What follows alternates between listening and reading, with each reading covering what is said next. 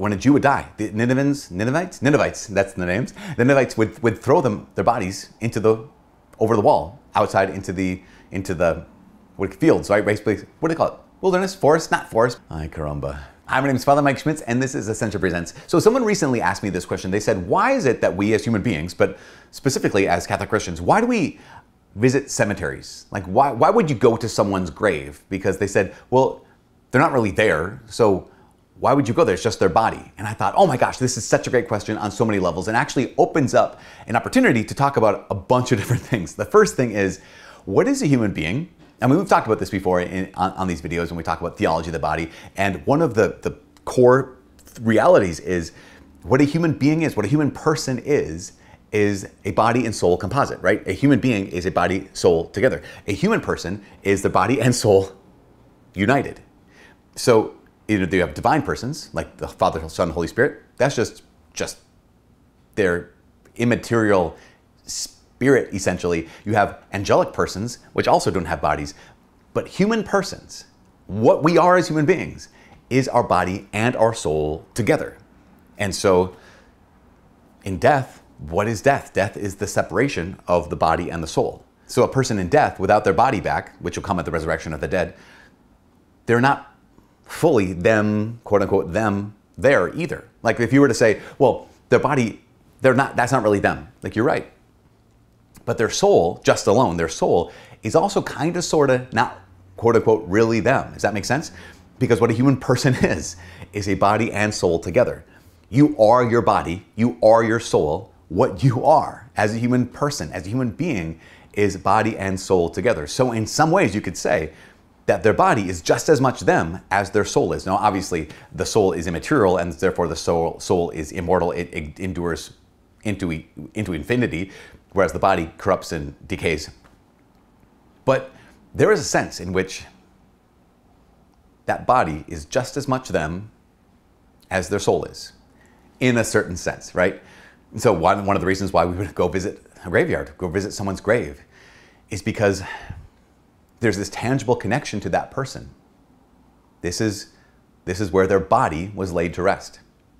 Now, as Catholics, we also have these things called the corporal works of mercy. So the corporal works of mercy, corpus means, like, you know, so corporal comes from corpus. Corpus refers to the body. So in Matthew's Gospel, chapter 25, Jesus says things like, I was naked and you clothed me. I was hungry and you fed me. I was thirsty, you gave me to drink. I was in prison and you visited me. I was in the hospitals. Basically, there's 6 of them. And then in the Middle Ages, the church came up with and said, well, actually, another corporal works of mercy, another work of mercy one does to care for someone else's body, is the burying of the dead. Essentially, the church has kind of elevated this corporal work of mercy of burying the dead to that level of caring for someone. In fact, this isn't a new invention. It's not even new to Christianity. Even in the book of Tobit, it talks about one of Tobit's himself acts of virtue is burying the dead. In fact, it would say that when the Ninevites, he was living in Assyria at the time, he was exiled right from the northern kingdom of Israel. When he was outside Nineveh, the Ninevites would take the bodies of the Jews and just throw them into a field, throw them into the countryside. And Tobit would go and gather their bodies and lay them to rest. He would bury the dead. And it was this act of virtue. In fact, Tobit almost lost his life a couple times because it was so important to him to take care of his fellow Jews, those people who were related to him through the covenant. There's a rabbi I heard about, or a Jewish author who was quoting some rabbis who had said, like, the rabbis would say that when it comes to those corporal works of mercy, not the ones Jesus mentions, but all the works of mercy that a person could do to another person, the mitzvah, the commandments, right?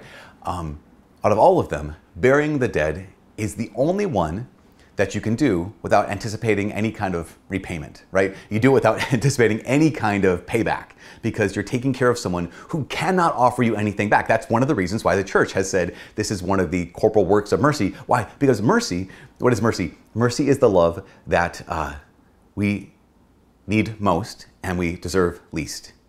Mercy is the kind of love that we, in so many ways, do not have the ability to pay back in some ways, right? So the church has seized burying the dead as a corporal work of mercy. And so we take care of the bodies and we lay them to rest in holy ground.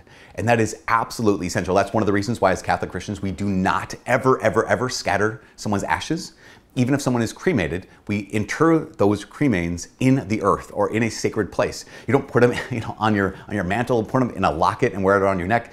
No, we always take the remains of the person, whether that's their body or their cremains, right? So the remains after being cremated, and put that in holy ground, sacred ground. Why? Because it is a corporal work of mercy, because we're honoring the fact that, yes, a human being is a body and soul together. Death is the separation of body and soul. So while their soul, God willing, is in heaven, it doesn't have to be, but hopefully they chose heaven, their body is taken care of here on earth. So you might say, okay, that's great. One of the corporal works of mercies is burying the dead. We have funeral directors now. We have funeral homes. We have other people who take care of that kind of a thing of burying the dead. What do I do? How do I exercise that corporal work of mercy? Well, great question, because I'm really glad you asked. Yes, we have other people typically now in our 21st century world that we bring the body of our beloved person to them, and they take care of the body. They make sure the body is prepared for and then buried. What we can do for our part is we can visit the graves of those who have gone before us. Why would you do that? It's like that question that came to me. Why would you do that? We do it. And when we do it, we pray for them. We do it, and when we do it, we intercede on their behalf. 2 Maccabees chapter 12 says, it is a good and righteous thought to pray for the dead, to intercede on behalf of the dead. And when we go to the place where their body is resting, one of the things we're doing is we're not only memorializing them, we're not only remembering them, we're not only honoring them, but we're also praying for them. And that actually does something. We believe that prayer does something, and we believe that prayer for the dead, based on 2 Maccabees chapter 12, and also other places in Scripture, we believe that actually does something. So here's my invitation for all of us. My invitation is, when someone close to you dies, recognize that burying the dead, burying them, making all the funeral arrangements, and making all the arrangements for them to be laid to rest in the ground, recognize that that's not just a task you have to do to quote unquote get rid of or dispose of their body. It is an act of mercy. Then when it comes to visiting them, recognize that every time you pass a cemetery, every time you walk into a cemetery, every time you go to the grave of any individual, it doesn't matter who they are, how long they've been dead, you have the opportunity to pray for them. Last thing here, quick. There's a church in Rome. I mentioned it in a Sunday homily a couple weeks ago, called the Bone Church. And this church is called the Bone Church because the walls are essentially made of bones. The altars are made of bones. There's almost entire skeletons of people in this bone church. Now, you say, wait a second. I thought you said bodies had to be interred, bodies had to be in a sacred place. Okay, I'll tell you this. If your body is building a church, your body's in a sacred place. Just get that right now. But in this bone church, as you walk in, above the entryway to the bone church is this saying written that everyone passing underneath this arch can read. And it says, what you are now, we once were. What we are now, you will be. That when you go to that grave, go to that cemetery, you can think the exact same thing. That person, that body that's laid to rest in the earth could simply say, what you are now, I once was. What I am now, you will be. It is a good thing. It is a good and righteous and holy thing to pray for the dead. So pray for the dead, and it is powerful to be in their presence, in the presence of a body in a cemetery, at a grave site, and intercede on their behalf. Anyways, that's what I got for you today. From all of us here at Ascension Presents, my name is Father Mike. God bless. Where they are now, one day I will be. And what they are now, shoot. Stop.